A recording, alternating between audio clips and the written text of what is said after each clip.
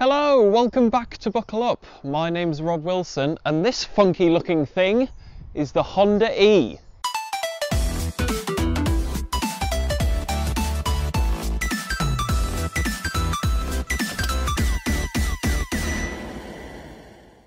Okay, so let's start at the front as we always do. And isn't it just so cute? Look at it. He's got little eyes and a sort of face. Honestly, it could be the cutest car on sale today. Speaking of those lights, it has nice little round LEDs, very posh and premium. Below this Honda badge, there is some safety stuff going on in there because this car comes with, you know, all that sort of city autonomous braking and adaptive cruise control and all those big boy toys that they squeeze into these little cars nowadays. And then above the Honda badge is a little camera, because that comes as part of this being the advanced model. You get cameras all the way around. But the most interesting styling quirk of the Honda E is this little thing here.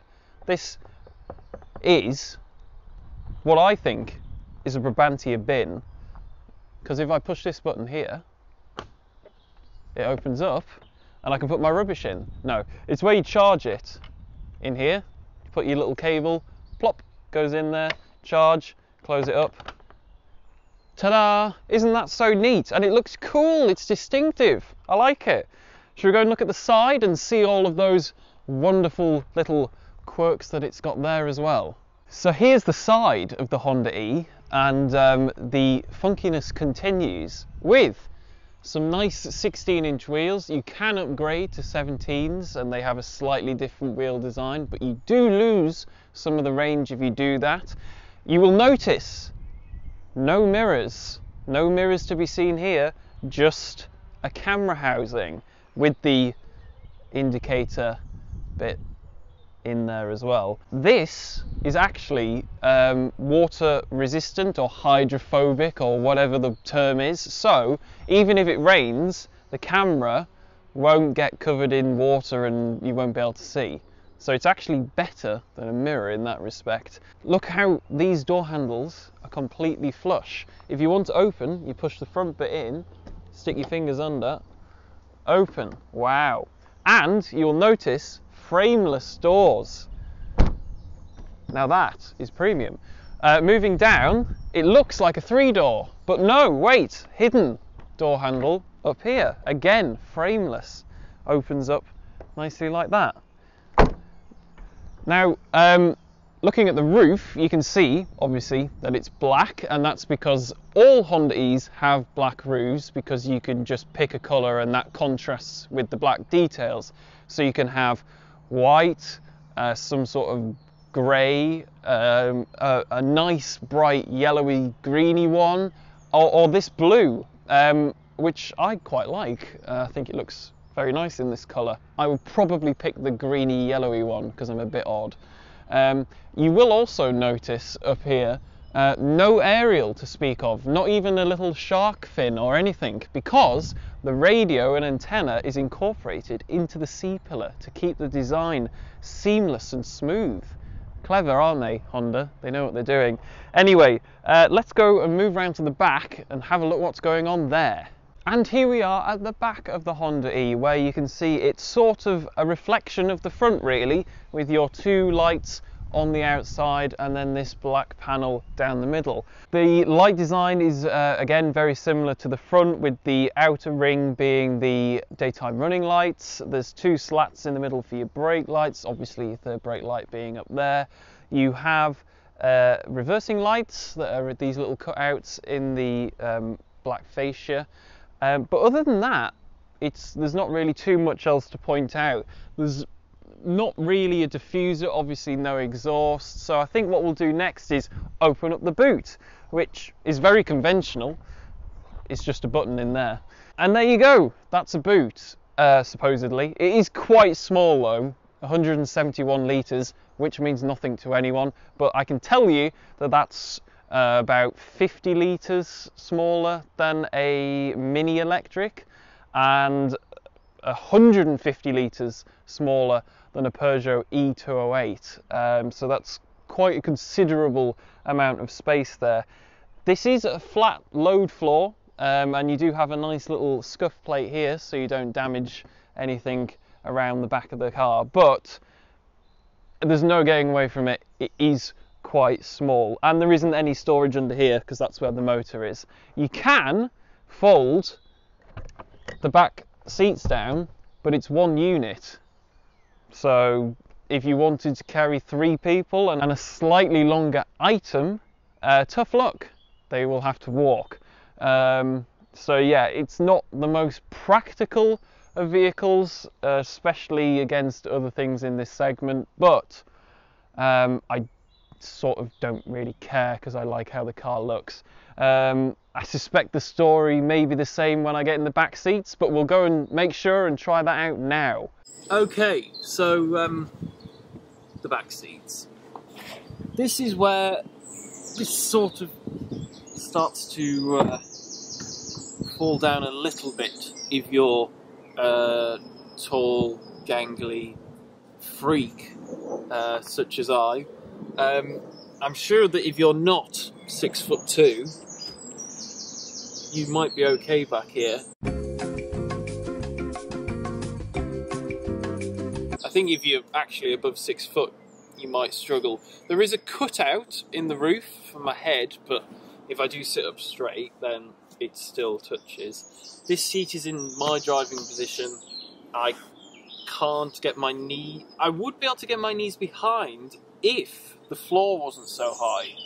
But because the floor's high, because that's where the batteries are stored under there, the angle and aperture and all of those words that journalists use isn't quite right for me. So I would have to stick my legs either side of the seat. You do, in terms of like features back here, because that's something I can be more positive about, you've got 2 USB sockets down here to plug your phones in. You have, instead of button up here for your lights, it's actually on the B pillar here, so I can fiddle around with that, which I think is quite a sensible placement for it, really. It is worth noting you can only seat 4 people in this car. There's 2 outer seats, there is no middle seat. I'm quite glad of that because it means I don't have to test it, but just bear that in mind. I think it's the same on a 3-door Mini anyway, or a Fiat 500, so again, not really that different. You've got some pockets here. Unfortunately, the door pockets are only really big enough for a small bottle of water. Not going to get too much else in there. But what I do really like is the materials that have been used. I am so sick to death of everything having to be leather or pleather or some variation of a peeled cow. There is no peeled cow in this car. It is fabric, all different nice textures. You get some bronze or brown, depending on your colour interpretation, seat belts, which is matched with some bronze or brown stitching on the doors. I do like that, but I could really quite do with moving into the front and out of these quite cramped back seats, so I'll meet you there, please. Right, okay, so here we are inside the front of the Honda E. And I'll start with the main controls, really. The steering wheel, which is a lovely 2-spoke steering wheel, and this being the advanced model has a heated steering wheel, so that's a nice little feature to have. It's standard sort of affair, really, with your volume control, skip track on this side, and then your cruise control functions, etc. on this side. Down in the centre here, we have your HVAC controls, so your fan speed and your temperature and your direction, all physical buttons. Yes, well done Honda, not Volkswagen, you idiots who ruined your cars. Look at this, this is fantastic. Having proper buttons for stuff works. Although saying that, those are sort of the only buttons in here. Everything else is controlled through these screens. And when I say these screens, I mean these screens. This is ridiculous, really, for such a small car. You've got your driver's information screen directly in front of you, which is displaying your speed, you know, gear, percentage charge, your mileage, range, all of that usual stuff is all on that screen directly in front of you. That's good. Then you move into the center, where you can have, this is the sort of your screen where you would have your sat nav. I've got it set up currently with Apple CarPlay, which is why it's saying directions to Morrison's, because for some reason we were there this morning getting breakfast. So you can do your Apple CarPlay stuff. I can have Spotify come up and listen to the Smith and Sniff podcast. Shout out. And then this far screen is basically in front of the passenger, but it has probably the best app that I've seen in a car for a while, and that is this one, which is called Aquarium, which is loading now. And once that loads, look at the little fishes. So I can mess around with this to pretty much no end. So I can change the background that the fishes are swimming in. I can change the quantity of the fish, like this. And then, most crucially, I can press the screen and drop little food pellets. And then the fishes swim over. But yes, this is something to keep you entertained while you're charging your car or something like that. But I very much enjoy that. Speaking of things you can do while you're charging your car, this does have, down here, you've got a 12 volt outlet, but you've got a household style 3-pin plug for us in the UK, which means I could plug in a PlayStation or a Nintendo or something like that, and there is a HDMI port, and you could play insert game name here on the dashboard. You could, yeah, that's just like top tier entertainment really in your car. You know, Mercedes S-Class, you can't even do that. Honda E, it's all you need. So you can do, I mean, you can do thousands of things with this screen. I'm not going to go through them all because, quite frankly, I don't have time. But I can talk about storage briefly. There is a little pocket down here where those chargers are. If I pull this little toggle here, voila, a cup holder appears, and I can push that back. That's quite neat. You have a glove box, which is actually a decent size. The manual's in there at the minute.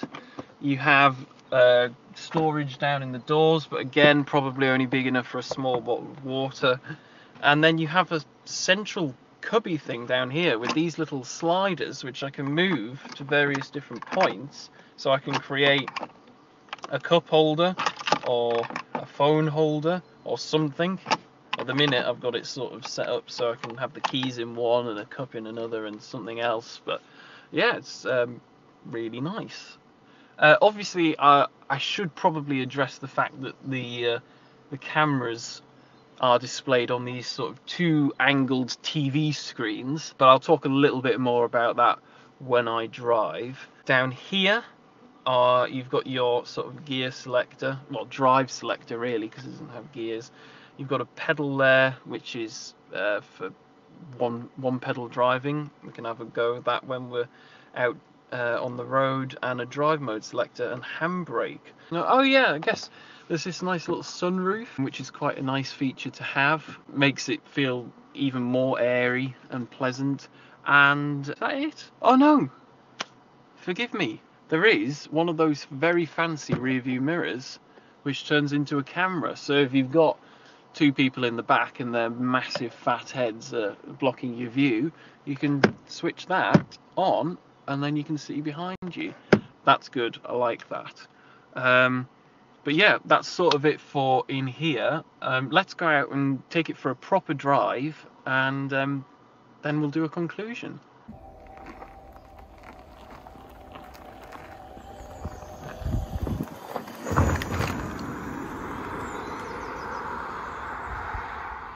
Right, so here we are out on the open road in the Honda E.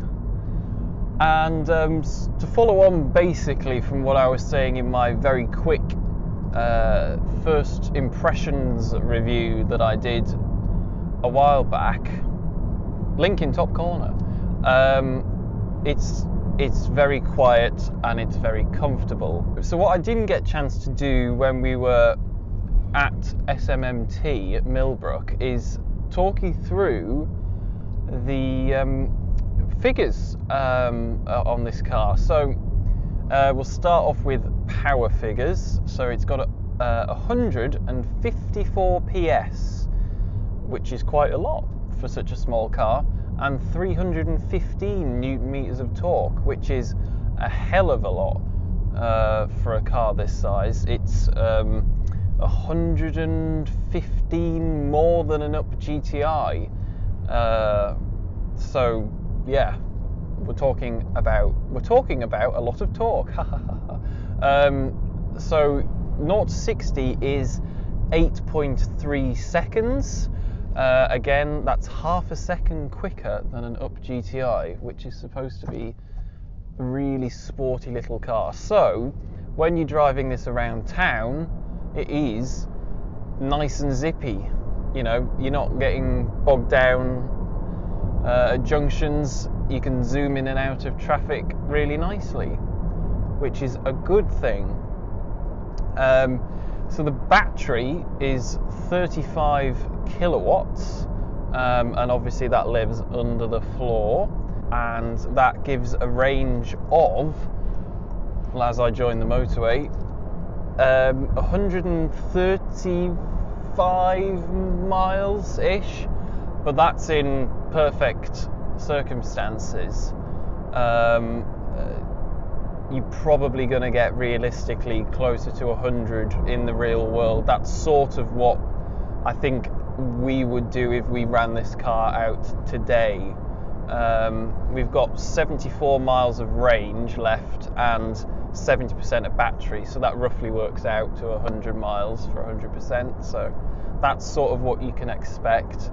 Now that is less than what the Mini Electric offers, for example, which is 143 miles in the rear WLTP, and the Fiat 500e is a lot more than that. That's 199 miles on the WLTP cycle. Again, slightly less than that in the real world. But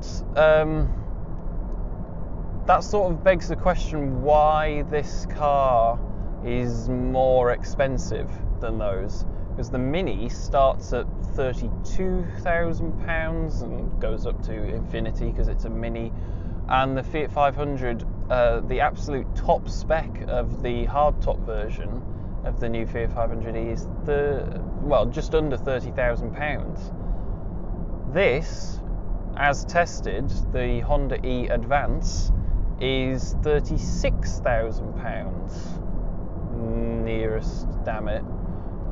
So that's quite the premium over the other two. So hopefully it can make up for it in driving dynamics, because it has fully independent suspension all round, even at the back. So that means it can handle itself. So it's actually quite fun, similar to what the Mini is, to be honest. That sort of go-karty feel. I suspect it's quite a lot nicer than the Fiat 500e to drive. I haven't actually driven the electric version of the 500, but the petrol version that I have driven a couple of in different forms doesn't drive as nicely as this.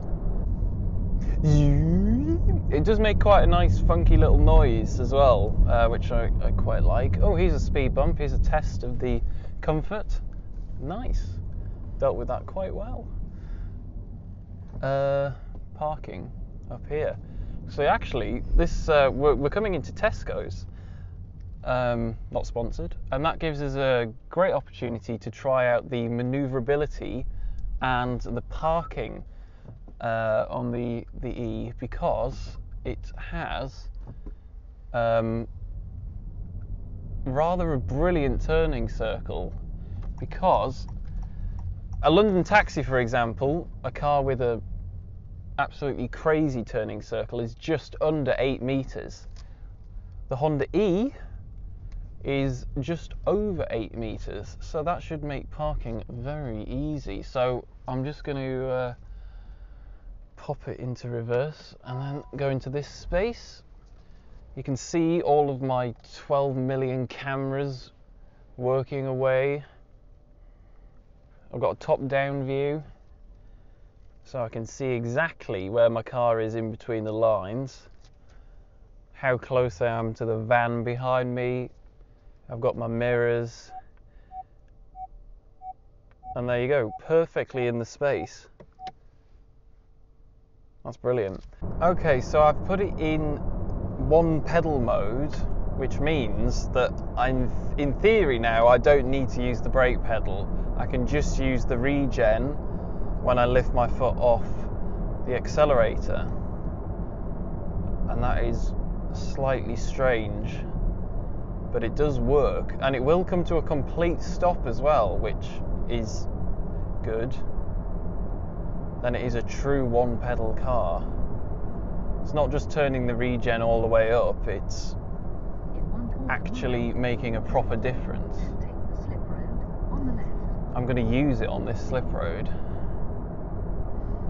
I'm not going to touch the brake unless there's an emergency. Well, let's just try and have some fun. Still haven't used the brake yet. See if I can get all the way back without using the brake. That seems dangerous. This could turn into a game. Let's not do that. So in terms of everything else, I mean, I've talked you through the screens. Instantly you get used to the fact that there's cameras rather than wing mirrors, because they're in the correct place, not like on the I don't know, Audi e-tron, for example, where I'm talking about the big SUV one, where they're like down here somewhere, and it's just not where you naturally would look. These are, so they're good. Steering is extremely light when you're around town, but you can put it into sport mode, and it does weight up, I mean, slightly. It's still not, it's not a sports car, but you wouldn't expect it to be. It's a small electric city car. I would be intrigued if Honda was tempted to do a Type R version of this, given that it is a rear-wheel drive and it does have fully independent rear suspension. It's almost like they've planned ahead, but we'll see if that comes to fruition. But this is just a very calm, relaxing, comfortable, quiet, peaceful car to potter about in. It's effortless, really. In terms of visibility, you've got a great view out ahead. You actually sit quite high up. That seems to be a trait of electric cars, with the batteries being under the floor. Everything seems to be sat up a bit higher. The glass house is really big, and it's quite a square, boxy shape, so seeing out the back's easy, seeing over my shoulder. The C-pillars are a little thick, I guess, but you've got these cameras and they're better than mirrors, so you know, you literally don't have a blind spot with these. So I don't think that would, you know, the C-pillars being that thick would be a problem at all, really.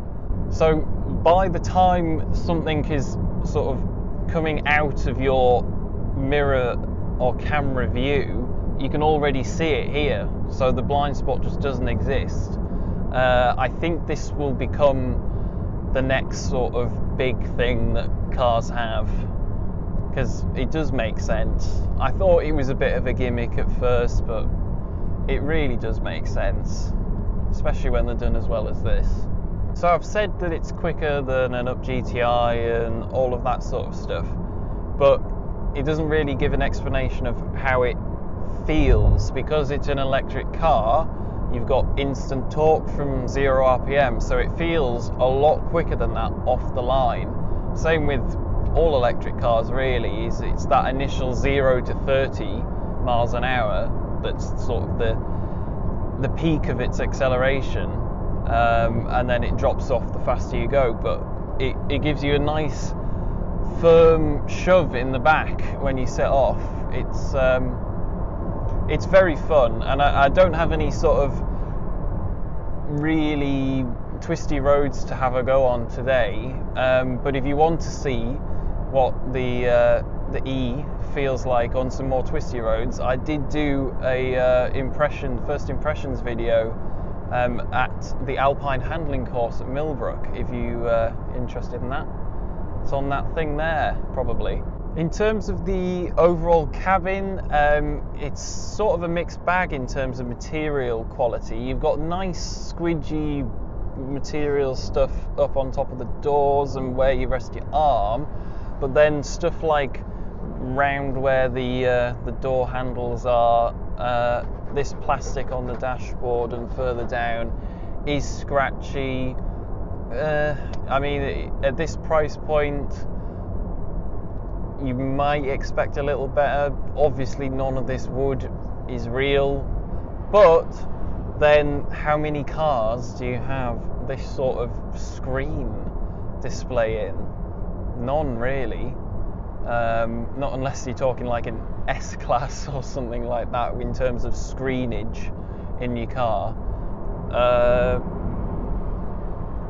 But yeah, I guess it's no different to most other cars in this class really. The Mini's going to have scratchy plastic, so's the Fiat 500.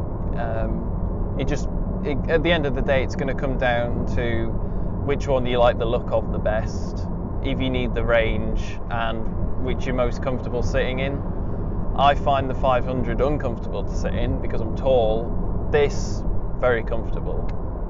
Anyway, that's enough of me rambling on. What I'll do now is I'll hand over to me for a conclusion.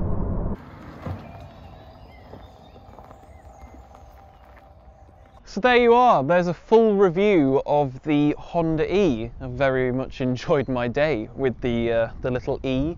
In terms of a conclusion though, I have to say that compared to the Mini or the 500 electric, it is somewhat compromised in terms of range and price.